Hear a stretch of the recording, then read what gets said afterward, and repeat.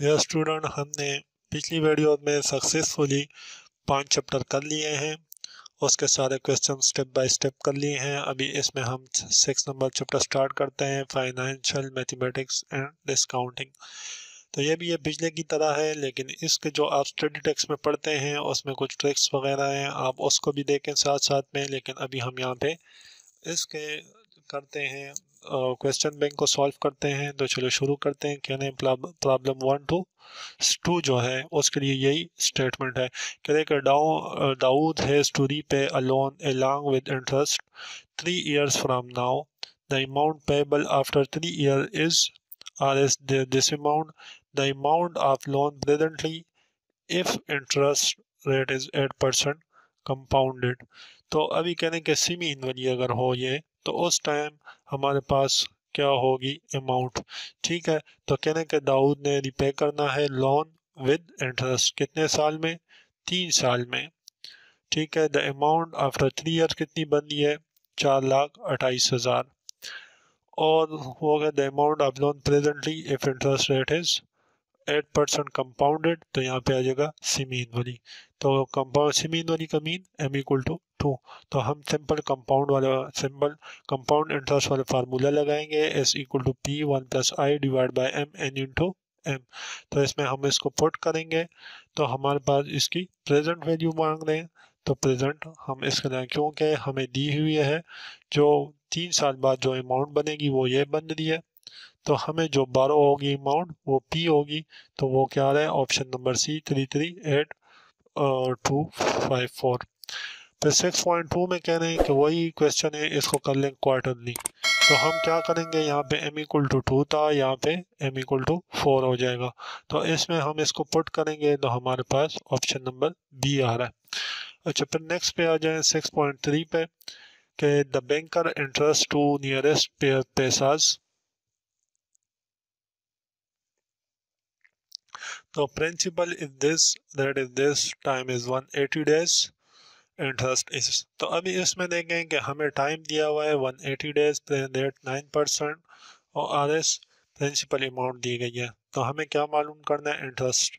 ठीक है, तो इंटरेस्ट फाइंड आउट करना है। तो हम टाइम को क्या लेंगे कि 180 डेज है, डिवाइड बाई 360 करेंगे तो 1/2 आ जाएगा। क्योंकि एक साल में 360 दिन होते हैं और यहाँ पे हमें 180 डेज गिवन है। तो इसलिए हमने किया है इनको ईयर में लेके जाने के लिए, क्योंकि रेट जो है हमारे पास ईयर्स में गिवन है। तो इस वजह से हम इसको ईयर में लेके जाएंगे। तो हम करेंगे फिर यहाँ पे कि सिंपल इंटरेस्ट है। ठीक है, तो हम क्या करेंगे कि I equal to 1/2 into P into N, sorry into I, N into P into आई। तो वही सिंपल इंटरेस्ट वाला फार्मूला है। तो उसको हम सॉल्व करेंगे तो ऑप्शन नंबर सी आ जाएगा। फिर 6.4 है कि the maturity value of A loan is this, after 3 year the loan carries a simple interest rate 0.5% per year. तो सिंपल इंटरेस्ट का फार्मूला है, तो हम पुट करेंगे, ये P है ये I है, तो S equal to P into 1 + RN। तो इसके अंदर पुट करके हमारे पास आ जाता है 3430। then कह रहे हैं to increase present value the discount rate should be adjusted. जब इंक्रीज होगी तो to increase in present value the discount rate should be, तो डिस्काउंट रेट क्या होगा, वो डाउनवर्ड होगा। ठीक है, जब ये अपवर्ड होगा तो ये फिर ये जब इंक्रीज है तो यहाँ पे डिक्रीज डाउनवर्ड होगा। अगर ये फिर डिक्रीज होता तो फिर यहाँ पे हम अपवर्ड करते। अच्छा, फिर कह रहे हैं कि ए borrower has agreed to pay Rs 10,000 in 9 months at 10% simple interest. How much did this borrow receive? तो अभी ये अगेन सिंपल इंटरेस्ट है। ठीक है, तो हम इसके अंदर क्या करेंगे कि 9 मंथ्स है, तो हम 9 को क्या करेंगे, n इक्वल टू 9/12 करेंगे, तो विच इक्वल टू 3/4। तो अभी हमने क्या करना है, इसमें प्रेजेंट अमाउंट फाइंड करनी है। borrower has agreed to pay this amount in 9 months at 10 तो this amount, तो ये क्या हो गया आपके पास कंपाउंड इंटरेस्ट के बाद 9 मंथ के बाद जो प्राइस है, जो रकम है, तो वो ये है। तो ये हमारे पास एस हो गया है। ये हमारे पास n डिवाइड बाई 12 तो n हो गया है। तो यहाँ पे 1 प्लस आर, तो p मालूम करें तो यहाँ पे -1 आएगा। तो इस फार्मूले में पुट करें तो आपके पास ये वैल्यू आ जाएगी।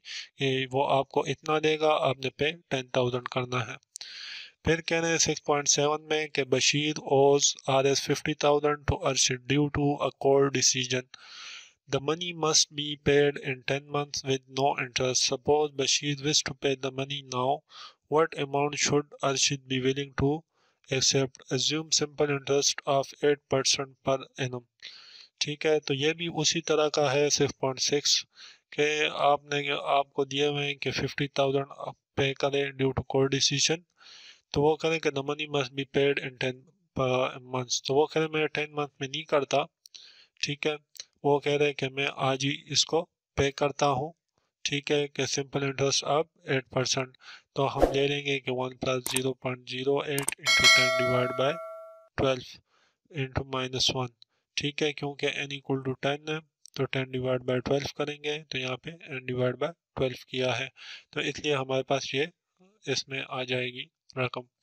फिर कहें 6.8 है, तो 6.8 में है रहे कि mister Junaid received Rs 48,750 in a cash as the proceed for a 90-day loan from a bank which charges 10% simple interest.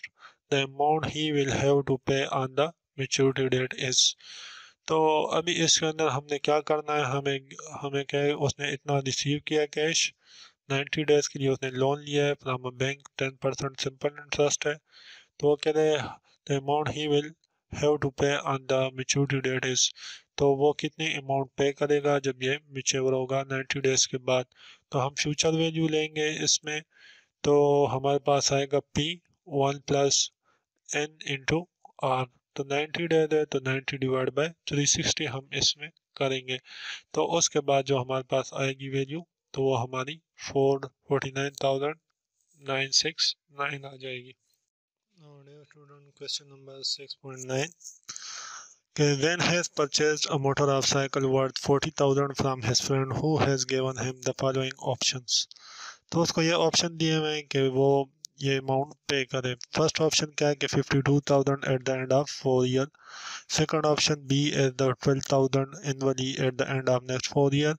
Pay for 16,000 annually at the end of next year. Number D, pay the full amount now. तो select the best option if then cost of fund is 10%। तभी हमने इसमें से एक option select करना है कि वो किस तरह उसको पे करे, ए को चूज़ करे, बी को चूज़ करे, सी को करे या डी को। तो इसको हम एक एक करके देखते हैं। जो मैंने पहले सॉल्व किया हुआ है, टोटल अमाउंट कितनी है उसको मैं पीटी करे 40,000।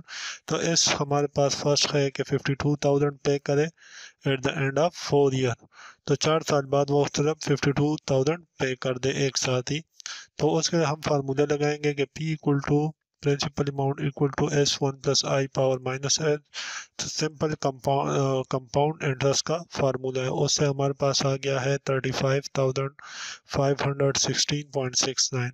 फिर ऑप्शन बी में हमें दी हुई है कि 12 हमारे पास इक्वल हर साल क्या करे, वो 12,000 पे करे at the end of next 4 year annually.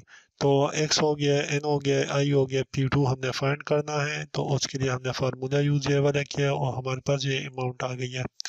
फिर नेक्स्ट हमें क्या 16,000 n equal to 3, i equal to 10%, p3 equal to find करना है। तो उसे हमारे पास है। तो अभी हम इस अमाउंट ये सारी हमारे पास प्रेजेंट अमाउंट आ गई है। तो अब उसको कौन सा ऑप्शन चूज करना चाहिए, तो सबसे इसको तो चूज ही नहीं करना चाहिए। फिर इसको जो आ जाता है ये 39, इसको भी नहीं, 38 इसको भी नहीं। तो फर्स्ट ऑप्शन को वो चूज करेगा जो सबसे कम अमाउंट बनती है, तो वो ऑप्शन नंबर ए को चूज कर लेगा। फिर नेक्स्ट पे आ जाते हैं 6.10 पे। Salim has purchased an investment certificate having a face value of Rs 50,000. It carries interest at the rate of 12% payable annually and would mature after 4 years. For how much can Salim sell this investment to a person whose required rate of return 10%? तभी इसमें क्या करें कि सलीम ने एक investment purchase किया certificate और वो 50,000 का है। वो कह रहे हैं it can interest at the rate of 12% payable annually. ठीक है, and would mature after 4 year. तो 4 ईयर के बाद ये मैच्योर होगा आप इस अमाउंट पर निकाल सकते हैं। लेकिन for how much can Salim cell the investment to a person whose required rate of return is 10%। तो एक दूसरा बंदा है वो उस पर ये सेल करना चाहता है वो सर्टिफिकेट, लेकिन उसको कितनी चाहिए 10%, इसके पास 12% पे है। तो आप क्या करेंगे, पहले इसको S1 पे लेंगे कि कंपाउंड सिंपल इंटरेस्ट लगाएंगे तो वो आ रहा है 12%, तो उससे एक अमाउंट आ जाएगी। तो फिर उसके बाद आप क्या करेंगे, P1 फाइंड करेंगे S1 into one plus are into -1। तो इसमें आप लगा के, ठीक है, ये S1 लगा के उसके बाद ये वाली 10% लगा के, तो ये करके तो आपके पास आ जाएगी 53,170। तो डियर स्टूडेंट, ये चैप्टर भी ख़त्म हो गया है कम्प्लीटली। हमने इसको सॉल्व कर लिया 1 बाय 1 क्वेश्चन, बहुत ही आसान था। तो अगर कोई मसला हो तो आप कमेंट में बता सकते हैं। प्लीज़ मेरे चैनल को सब्सक्राइब करें और लाइक करें और कमेंट करें। अल्लाह हाफिज़।